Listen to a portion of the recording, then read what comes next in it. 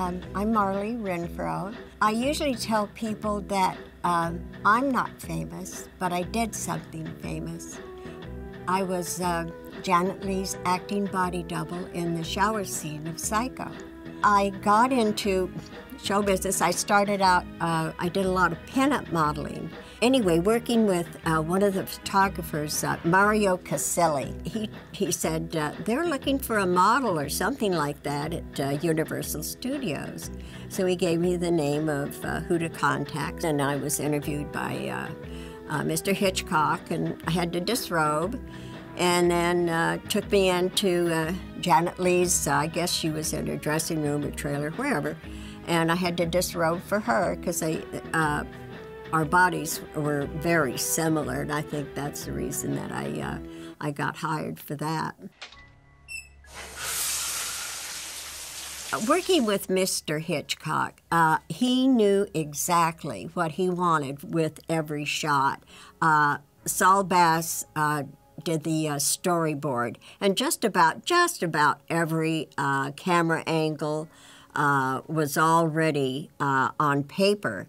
But where we definitely had to do a second take is when Tony Perkins has pulled me out of the shower and has wrapped me up in the shower curtain. Well, he reaches down to pick me up, and he gets me up about 6 inches and bang, lets me go because he didn't have his body, set to, because I was dead weight. So that was the second take on that. Then he takes me out and to dump me in the trunk. That was an uncomfortable one because they just had it was just metal at the bottom of the trunk. They didn't have a blanket or anything like that. So he dumped me in there, and to me it was a bag.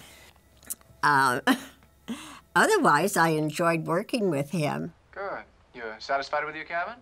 About 2 or 3 weeks after I finished Psycho, this is in December of '59, Playboy contacted me, and they flew me to Chicago, where I shot the cover of September 1960. It's when Psycho came out, and my roommate, she says, oh, Psycho's out, let's go see it. And I thought, oh, how boring. I saw a lot of it being filmed. It's really, But she says, come on, let's go. So we did. It scared me half to death. I really was surprised. I mean, really surprised. I just love Psycho. So many people come up to me and they just have to tell me the experiences that they had when they saw the movie. Some wouldn't take a shower for months or even years afterwards. Some, to this day, still lock the door. I once made a movie. It was intended to cause people to scream and yell, but I was horrified to find that some people took it seriously. This new movie that I'm in, a little bit, I have some cameo shots. It's called 7852, a full-length documentary, and this is the first time it's ever happened. It's a movie completely based on one scene from another movie, and that scene is the shower scene of the original Psycho.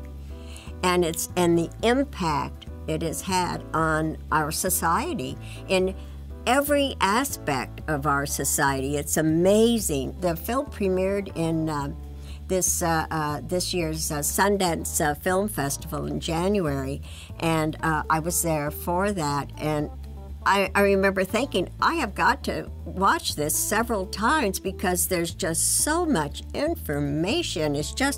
It's amazing. It touches all aspects of our life, even comics and cartoons.